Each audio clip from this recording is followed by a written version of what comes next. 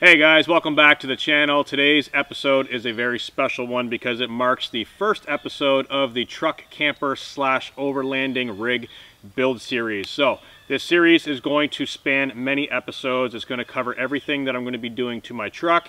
And this episode specifically, I'm going to be covering a lot of information to kind of set the pace for the series. And I'm also going to be showing you my current setup and a new piece of gear that is already on the truck. So let's get started.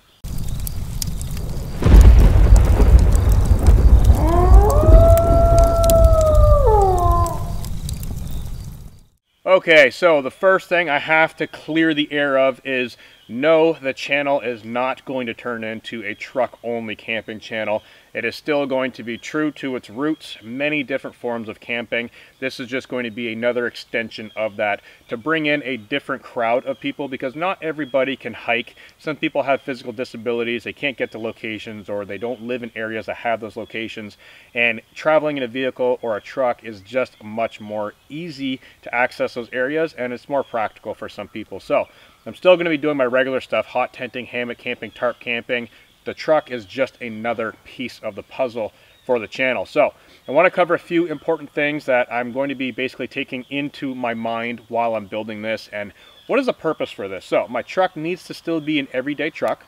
I do not want a build that screams overland and basically be a lifted grocery getter or a pavement princess. I do take my truck off-road, but I also don't need a monster truck to do that, okay? So I don't need to go modifying my truck just to go to the Walmart parking lot to flex on a curb and take some Instagram photos.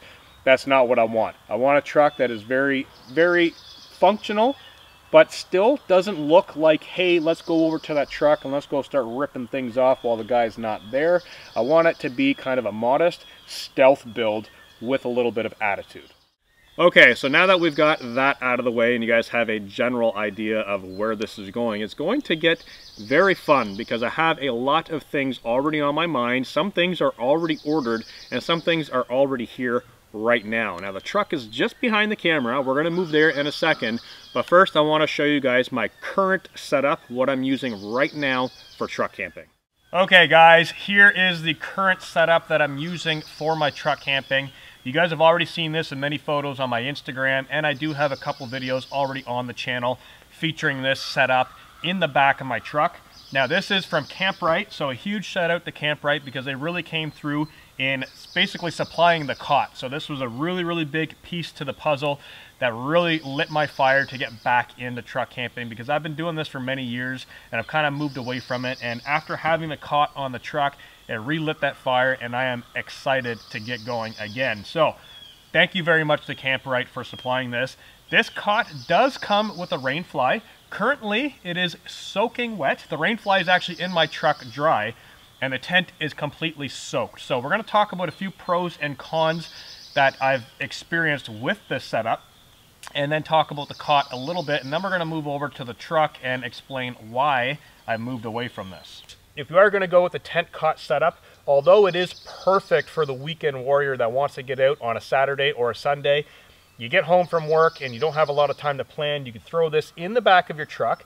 It packs down very small. It only weighs about 50 pounds. And you can store it inside of your house, in your garage. You could slide it in a truck bed. Only takes one person to transport, one person to set up. And this is the double wide cot, I should mention that. So it does fit two people very comfortably. But the con with this is if it rains, you have to set it up to dry it out. Now I've had this outside for 3 days now, and every single day has been rain, rain, rain. So today being the final day, I'm actually going to pack it up, fold it, bring it inside of my house, and set it up in my living room so it could dry out properly. Okay, so with this tent cot, you'll notice that there are multiple doors all the way around it. There are 4 points of entry, and each point of entry has both a solid panel and a mesh panel to block bugs. So the front door is currently open all the way, both the mesh and the solid panel. The door on the far end, you can see that the mesh panel is shut, but the solid panel is open. And then over here, I've got both the solid panel and the bug mesh completely shut. So this offers a 360-degree view with bug net if you want the bug net open, or just a 360-degree view with all the panels open and access, so you can slide in any way you need to. This fits excellent on the truck. Like I said, it's fairly lightweight, 50 pounds. I mean, if you went to a rooftop tent, they're in the 200 to 300 pound range. You need 2-3 people to get it up on top of the truck, take it down. This requires no extra hardware, no modifications to your truck, no drilling holes, nothing. All you need is the tent cot and a 2x6 is what I use in the back of my truck. I put down 2 2x6s and this sits right on top of it. And then the end legs actually stay folded up and this portion sits on the rail of the truck as seen in my other videos. It works extremely well. So I am still going to be using this on the channel, not on the truck, but I am going to be using it just as you see right here on the ground. And that'll offer me to put my family inside of the truck camper. And then me and my son can come out and sleep in the cot next to the truck. That way we all have somewhere to sleep. Or I'll even be using it by myself on solo trips if it's too hot to be in the truck and it's nice and cool to be in the cot. That's going to be the best of both worlds. So let's move over to the truck to see what I've added. Okay guys, so let me properly introduce the truck and give you a little bit of information on it. This is a 2012 Dodge Ram 1500 5.7 liter V8 4x4 truck. That is a mouthful. Now, right off the bat, you can clearly see the newest addition being the truck cap. And people are probably going to say, why is it black? We're going to talk about that in future episodes because my intentions when I got it were actually to spray it silver so it matches, but going along with some of the pieces that I have in mind of putting on the truck, this might actually look good. What are your thoughts on that? Just drop it down in the comments section, let me know, because I'm undecided about what I'm going to do with it. So let's do a quick walk around with the truck just to familiarize you guys with it, and then we're going to talk specifically about the truck cap. Alright, so coming over to the front end of the truck, you'll notice that it is the sport package. It does have the painted match front and rear bumper. There aren't really any chrome accents on the truck other than the rims and the stepping board on the side of the truck. Currently, it does have a leveling kit, so the front is lifted up, it is leveled, and it is sitting on the 20-inch factory chrome rims with 20-inch BF Goodrich KO2 tires that are 33 inches tall. So overall, the truck is basically stock other than, like I mentioned, the leveling kit, the tires. The truck bed is a spray-in bed liner, so there is no plastic liner back there. So that was the first thing that I had to get rid of and do a spray-in bed liner. Like I said, other than that, the truck is basically stock. All right, guys, let's talk about the truck cap now because obviously it is not the same color. Like I mentioned, we're going to talk about that in a future episode, but let's talk about truck caps in general. So when looking for a truck cap, this one is not new. It is secondhand used. And basically when shopping for a truck cap, it's not that easy. One, it's got to fit your truck. Two, it's got to fit your needs. And three, it's got to be in good shape. So new truck caps such as this one can range from $3,000 to about $2,500. This one was actually covered by a sponsor of the channel who wishes to not be mentioned. So I thought that was pretty admirable of them to want to help out and sponsor the channel and not be mentioned. So thank you very much. You know who you are. I really appreciate it. That's the story with the cap. So let's talk about a few things with the cap and shopping for them, because like I said, it's got to be in good shape and it's got to fit my needs. So my current needs were, I needed 2 side windows that open up with bug netting, which I have. It is tinted. It is a low rise cap, so it doesn't stick up past the roof line. So the whole truck is nice and streamlined, and it works really well. The back door has 2 T-handle locks. We're going to talk about why that's important for me to have 2 instead of 1 centrally located. We're going to cover that in a future episode because it's actually a really smart idea. Next is finding a cap that fits your truck. Now, if you're searching for a used cap to fit your truck, there are many things that need to come into consideration, and you could be searching for months on end for the perfect cap. One, you've got to look for the right color. Now, obviously, we've established this is not the right color. If I was holding out for the perfect cap in the color, I would still be looking. I got really lucky. I only searched for 2 days for this cap, and the reason I found it is because I actually stopped searching for truck caps and I started searching for trucks. Trucks that were for sale, that had a truck cap, and I targeted the cap, and the individual was willing to let the cap go without the truck, which was a bonus. So another really important thing to keep in mind when looking for a cap is it has to be a good fit on your truck, that being the body style. So this was sitting on a quad cab 2012 Dodge Ram, the exact same truck as mine, so I knew it was going to fit perfectly. That is really the difficult part, because you might run into a truck bed that's only a 5'7", a 6 foot, a 6'4", or an 8 foot. You've got to find the cap that actually fits your truck, and this fits pretty snug. Okay, so let's take a look at the inside of the cap. It is bare bones right now. It is literally a blank canvas just waiting to be decorated. So this is going to be a lot of fun. I'm very excited about this. I have built many truck campers in the past, and those trucks have come and gone. This is going to be a ton of fun. I've learned a lot from building truck campers of what I need, what I want, what works, what doesn't work, what's practical, what's not practical. So I'm going to be putting a lot of that experience into here, but I thought it was going to be really, really special to bring you guys along on the build process in this series, to have your guys' suggestions, to also go with my ideas. So that might actually change a lot of my ideas, having your guys' suggestions, and it's just going to be fun. So talking about the cap outside, like I said, it does have two T-handles that lock. One there, one on the other side, not a centrally located one. That was very important. And I'm going to cover that in a future episode. We'll save that for later. It does have the actuators, so they work really well. Goes up, stays up.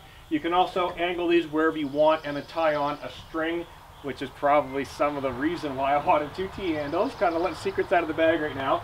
But that does work for that as well. So we'll just push that all the way up.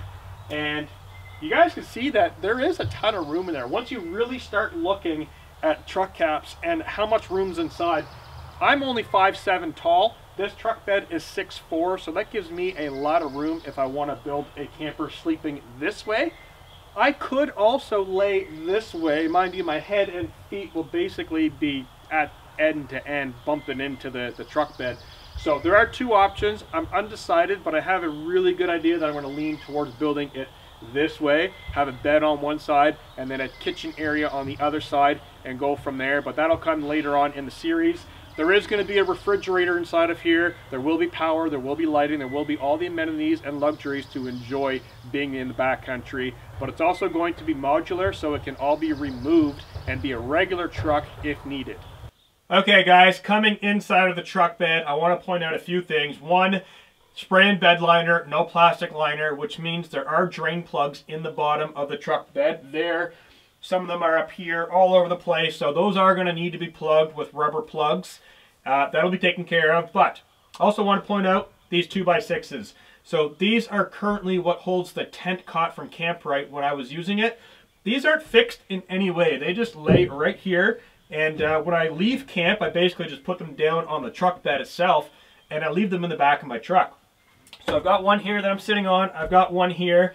This will show you a pretty good mock-up of where my bed platform, how high it will be. So I've got 2.5 inches above my head easily to sit comfortably. My head is not touching the top, which is awesome. So we do have 360-degree windows. Now the one downfall with this cap is there is no window up front. Now that may be a possible upgrade later on, putting in a different window with a slider, because I do have a sliding window in the back of my truck itself. I don't really need to reach in the truck. I can just get out and go in there, but it would be a little bit nice to have a window here. But I do have the two side windows, which have locks, and they open up very large, offering a ton of ventilation on both sides. So that was a must for me. Have to have the sliding windows. And just to demonstrate how I could lay this way, if I, maybe I'll put my head down this way. So if I lay down in here, it is an incredibly tight fit, okay? I don't know if I'm going to like that. The pro and the con of doing that is, one, it would leave that whole end of the truck for quick access to basically reach in, give a porchway, so you can come in, maybe have a bench, sit down, take the shoes off, and then basically from this board all the way back would be the bed. That is one benefit, but I don't think it's going to work for comfort. Just, I don't like how boxed in it is, so I'm probably going to build lengthwise and then do the table area and stuff on the other side of the truck. But just want to show you guys a little bit of a size reference. That's what that looks like. That's what everything looks like right now. So this is literally a blank canvas. Okay, so that was a lot of information in this video, being the first video of the series. I wanted to cover as much as possible, and I hope I teased you guys enough that you guys are actually starting to think about what the possibilities might be with this, because there are going to be a load of accessories and things that are going to be changed outside of the truck, and a ton of things that are going to be changed inside of the truck. But keep in mind, this truck is still going to be a stealth camper truck with a little bit of attitude. So it's not going to be in your face overland truck, but it's also not going to be just a boring stock truck. It's going to be a lot of fun. The first thing that I'm actually going to be changing, which is happening tomorrow, is the exhaust. Because this being a V8 5.7 liter, it really doesn't sound like it. So I'm going to give you guys a sound test in just a second so you guys can hear it on startup, hear a couple revs of the pedal, get an idea for it, and then first thing tomorrow morning, that exhaust is going out the door because it has a boat muffler on it. It is just gigantic. It's like a 30-inch muffler on this truck, so that has got to go. So that'll be the first thing. Exhaust is going to go on there. That'll help with a little bit of the attitude. Not really camping related, just something that I want. And then we're going to get into prepping the cap in the next episode as well and get that ready to start building the camper.